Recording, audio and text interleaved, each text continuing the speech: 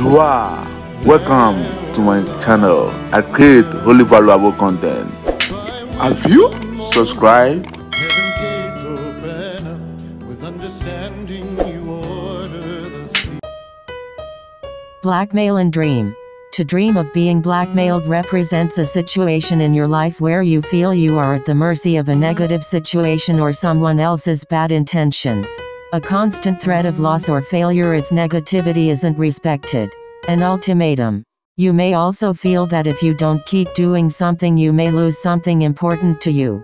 Fearing negativity or embarrassment from your past coming back to haunt you and/or desperation to prevent it. To dream that you are blackmailing someone represents an ultimatum you are making for someone else.